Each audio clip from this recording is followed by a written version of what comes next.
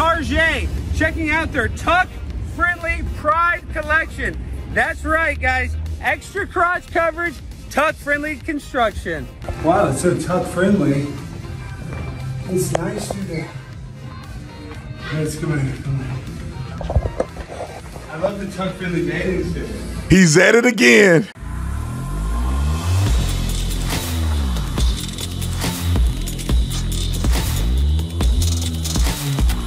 This video is brought to you by TatumStore.com. TatumStore.com. Get you one of these shirts, man. We got a bunch of Father's Day stuff coming out, rolling out actually this Friday. So you need to be. Matter of fact, it may not be Friday. It may be today. I gotta go check my numbers. I'm out here in NRB in Orlando, Florida, and I have no idea what's going on because it's too much stuff going on for me. But anyway, go to the store, get you one of these shirts. If it's on pre-order, it's still on pre-order. If not, we're launching it today. Then it is what it is. Just go to the website, like and subscribe to the channel, hit the bell so you get notification anytime I go live, make a video. Make sure to still subscribe to the channel, like this video, comment on this video, share this video. Let's get into this, ladies and gentlemen. Your boy Primetime Stein is at it again, and I love to see people like him expose the lunacy of the left. You know, they have in Target, and I think they've been backtracking ever since, and I think they even had a meeting to address some of these issues with putting the LGBTQ kid clothes at the front of the store and propagating sexual immorality to these children. We're at Target right now, and there's a lot of controversy going on about all of the Pride stuff that's coming out with kids clothes and things like that. So we're gonna go to the kids section, and we're actually going to see if they're putting weird, creepy, uncomfy stuff on children's clothing.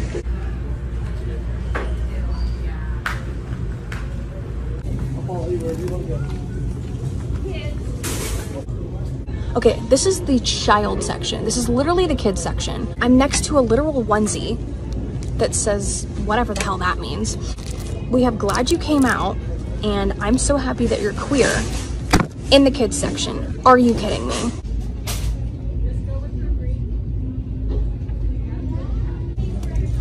I'm sorry, but pride and toddler don't belong in the same sentence. So I found an extra small swimsuit in the child section. It says light binding effect on it. And then the bottoms in the kids section, keep in mind, say tuck friendly construction.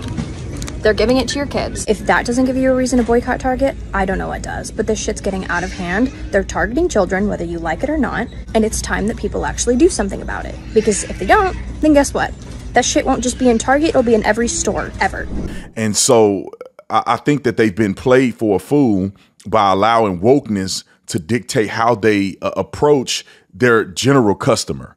We've seen this happen with Bud Light. We've seen this happen with a lot of companies that go woke. And the reason that they go woke is because they have a social credit score.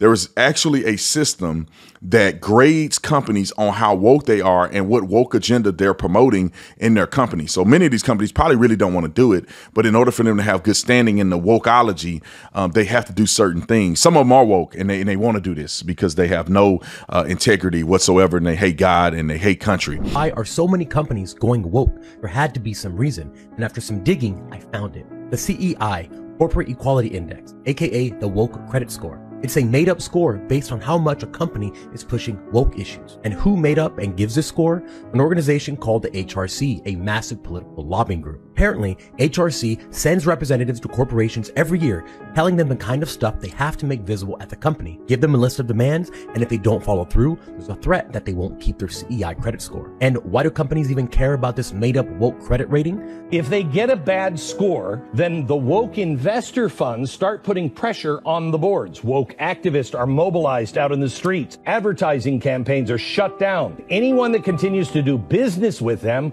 will also be penalized. This is fascism. Don't play their game, don't get their investment. And who is funding the HRC? Surprise, surprise, it's George Soros' Open Society Foundation. Now, this HRC has introduced this arbitrary credit rating to everything. States, municipalities, and even schools. Imagine that. There are people who are deciding what credit score an individual school can get.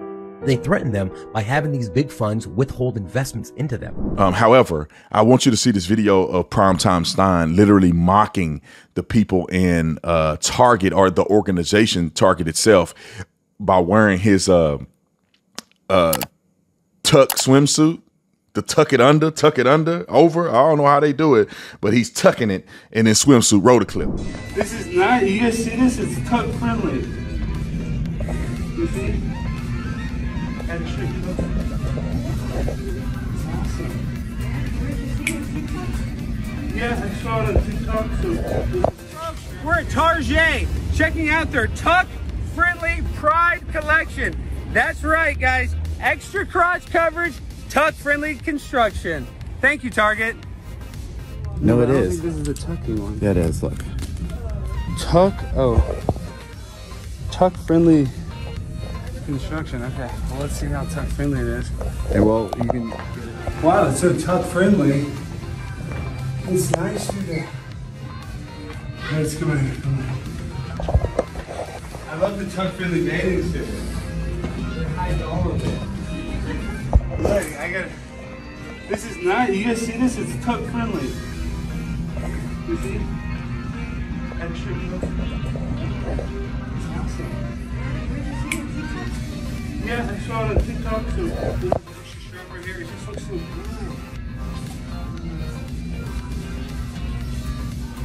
But you can't even see it, guys.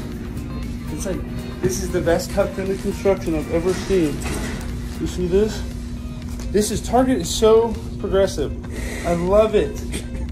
Thank you, Target. I just feel like I could run. I could exercise in this.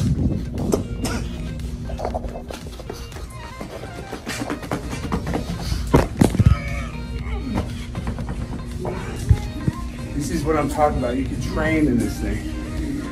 I'm all tucked in. We're getting it. Can't wait to wear this around the pool. Now look at how cringe and uncomfortable those people are. I mean, you can just see it in the video. The girl is looking at his genitalia popping out of his swimsuit. And the funny thing is they're uncomfortable, but they will not say anything. And I think that's one of the biggest problems in our society today is that people feel this way. They know it's not right. And subconsciously, they know it's not right. I would say consciously and subconsciously, but still, they will not say nothing because they're afraid of getting counseled. They're afraid of being deemed to be a person that is transphobic or homophobic or not inclusive, not progressive. To me, that is mind blowing. I do not understand how we put up with these things in our society today, but shout out to your boy, Primetime Stein, for exposing these people for who they are.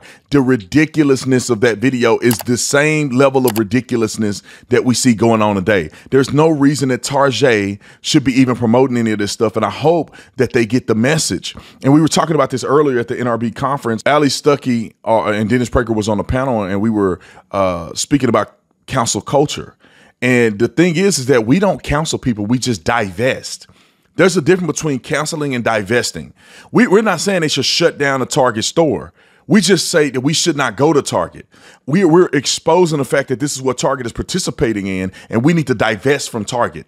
Same thing happened at Disney. We're not saying, oh, we're going to cancel Disney, No, we're divesting from the entertainment. We're divesting from going to Disney World, Disneyland. We're divesting.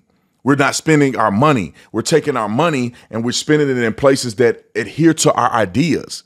Like, I don't think that we should shut down people that have these lunatic thoughts. I don't think we should shut down people that claim to be minor attractive persons. No, let them talk. Let the world see what they really think. Let their ideas get exposed and let them exploit themselves for who they really are and allow people like myself and others to then interpret what they're saying and prove that what they're doing is counterproductive for the production of children, and let people make the decision. Do I follow this person or do I not? Do I support this company or do I not? Do I invest in this company or do I not? It's really that simple. And I'm not here to ban anybody. I don't care if a person was online and a white supremacist. Let the stupidity of this person's ideas be exposed and let other people have a healthy dialogue in exposing and expressing what the truth really is. So shout out to Primetime Stein. I think he have a show on the Blaze. But anyway, go follow him. We'll put links in the description section. Go get you one of these shirts. I'm out of here.